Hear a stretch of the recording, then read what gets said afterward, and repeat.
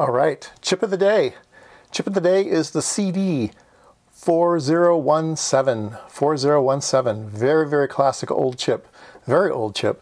And you'll still see them kicking around today, especially on eBay and stuff on a particular little circuit from China.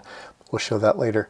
So what is it? This is a counter divider, and it does count, but it doesn't count in binary. It counts in strange ways. It says here it's a 5-stage Johnson counter, particularly type of Johnson counter. And let's see, let's take a look at the next page here.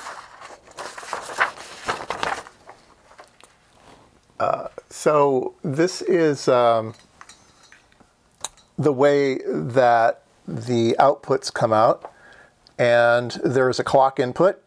There's a clock enable input, and we'll talk about that a little bit later. And then a reset. So you can reset the flip-flops, and then you can clock it and let it go.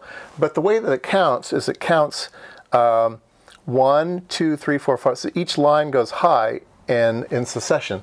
So it's not counting in binary, it's just the 0, 1 lights up, the 1, 1 lights up, the 2, 2 lights up, the 3, 1 lights up, the 4, 1 lights up, you know, and it just keeps going across like that. So let's take a look at the circuit, and then we'll talk about the chip a little bit.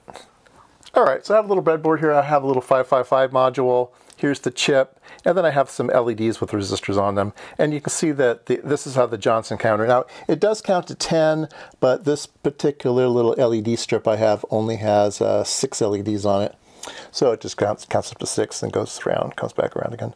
So that's what it does. And so it's nice for sequencing. So if you're building something like a synthesizer and you want to build a sequencer, well, here's a way to sequence, but you can't change the timing. They'll all be eighth notes or all be quarter notes or something. So it's not a very, very useful chip. But yeah, it counts across. I actually used one of these chips a very, very, very long time ago. I think it was the very first circuit I ever built for money. There was a friend of a friend who had a business that put those little reflectors on the pavement, those little reflector pucks on the pavement. He had this, basically a go-kart, and you steered the go-kart with your feet. Like one pedal steered it, you went forward and backwards, and the other pedal was brake and accelerator at the same time. So steering and accelerator, so he had his hands free and he could drive this go-kart around. Now this go-kart had a wheel that rested on the ground, and it could count the distance you went. And so as the wheel turned, it would increment this this counter. So it would move along each time. And then the output of these would be to a solenoid that dispensed the glue that you put down the reflector cup. So I had one of these. I think I had 16 selections, and then it would put down the glue at all 16, but then I put in a row of switches, and you could set the switches to any pattern you wanted to. You could have like 3 and then a space, and then 3 and then a space, and so it would put down 3 blobs of glue, and then it would wait a while, and then would put 3 blobs of glue. So his different clients needed different patterns, and so he could toggle those into the switches, and then they would lay this glue down to the ground. So anyway, yeah, that was in San Diego. But it was the very, very. I think he gave me $100. I think I made $100, and I designed the circuit for him and prototyped it. Yeah, pretty cool. He was kind of a friend, so I mean, the $100 was just kind of, you know, his thing. Here's some money. So yeah, so I have a whole bunch of these chips for some strange reason. Oh, I know, I inherited them. They were part of that estate sale. So anyway, I have a whole bunch of them, and we see it counting here. Now, the cool thing about the 4000 series of CMOS chips. Let's see, we're getting ahead of it. Let me show the schematic for this thing. In fact, let me just put it in a. I'll put it in video. I'll give you a nice copy of this. It's a 555 timer and some LEDs, and it counts. So that's kind of your what's called chasing lights or something like that. Or you can just go to eBay and buy one for 99 cents. I'll put together for you. But anyway, if you want to learn about circuit, this is a good way to do it. Or you want to build a glue dispenser or whatever. So these 4000 series chips, it says high voltage rating, 20 volts. You can actually run these devices off of 20 volts. So right now I'm operating off of 5 volts. So let me disconnect the 5 volt line and let me hook up 12 volts instead. Now normally that would just blow up your circuit. But here, the 555 doesn't care about 12 volts, and the 4017 doesn't care about 12 volts, and the LEDs just turned out to be super bright. So yeah, there you go. Yeah, anywhere up to 20 volts. I think it's rated to 18 actually.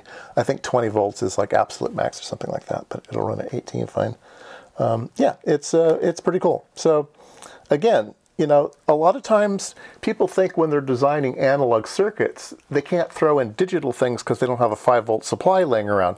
But these 4000 series parts allow you to put in digital logic on a 15 volt system, on a 12 volt system. Yeah, they don't care. So let's see, what else did I want to talk about? Oh, there's a clock inhibit. And let's go ahead and do the clock inhibit. It is pin 13. So pin 13 right now is ground. Let me put high. So now, even though the 555 is toggling, the clock is not, it's gated. It won't make it through the chip, and so it stays stationary. So it's like a pause button or something like that. And you can continue on. The other button is a reset. Like I said, it resets all the flip-flops. But I wanted to talk about the clock inhibit circuit, teach you something. All right, so this is the clock inhibit circuit. So there's a couple interesting things about it. One is this is a Schmitt trigger. That's really, really nice. So there's a little insignia here that kind of looks like this, and that means it's a Schmitt trigger. So it's a Schmitt trigger input on the clock. So very cool. And then clock clock inhibit, and then there's something here that looks like it's a NOR gate, right? It's an OR gate with a knot on the end. The little circles mean inversion. So it's a normal OR, but then the output is inverted. That's what these circles do.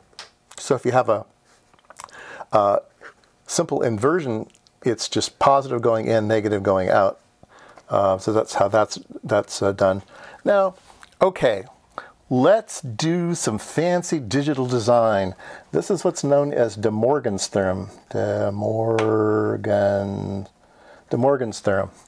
And De Morgan says this. What is that? I've never seen that before. What are you talking about? Well, little dots mean and pluses mean or, okay? So this reads A and B equals A or B. And then the lines over them mean not, okay, the inversion. So this is A and B not equals not A or not B. This says A or B not equals A not and B not. And you go, okay, you lost me, never mind, I'm turning off the channel, you've gone too far. All right, so let's look at this one. What does this one say? A and B. Okay, so that is a and. Okay, so we have an and function over here, and on this side of the equation we have an or. Okay, so we'll draw the or over here. Okay, this is what ands and ors look like. Okay, so we have some type of and equals some type of or. That's what this is saying. Some type of and equals some type of or. Okay, A, B, okay. And it says that A and B not, okay, I'm putting a little circle there, that means not, equals not A, put the circle here, and not B. Put the not there. So, if you look at these two, and you don't have to think of any math, if you put circles everywhere, you change the shape. So if you have an and, you make it into an or. If you have an or, you make it into an and. You just change the shape. So here, you can see that if we put circle, circle, circle, we have a circle, circle, and these two circles cancel each other out. So we have a circle, circle, circle. We make it an OR gate because we make it the other one way, we end up with this. If we start here, if we make it a circle, circle, circle, then we have a circle, circle cancels each other out, circle, circle cancels each other out. We still have the circle at the end, and then we change the shape. Go back to this one, okay? So this one is A or B. Okay, so we start with an OR. Okay, equals A and B.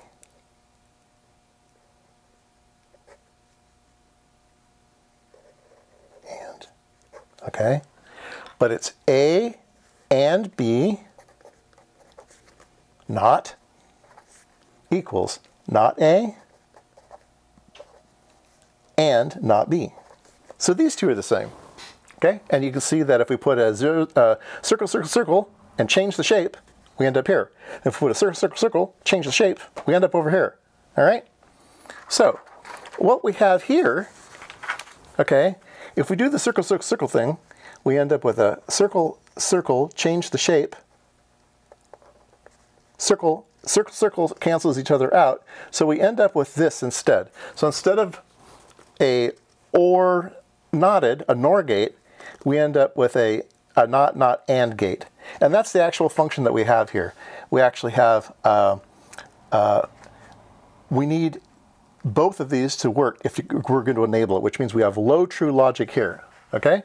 So this has to be low true logic, which means this has to be low true logic, which this is high true logic, which means this is low true logic. So they drew these wrong as well. So these things are all drawn wrong, all right?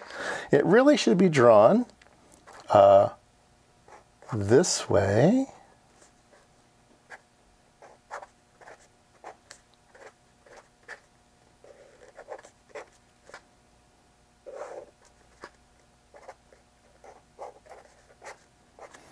It really should be drawn this way.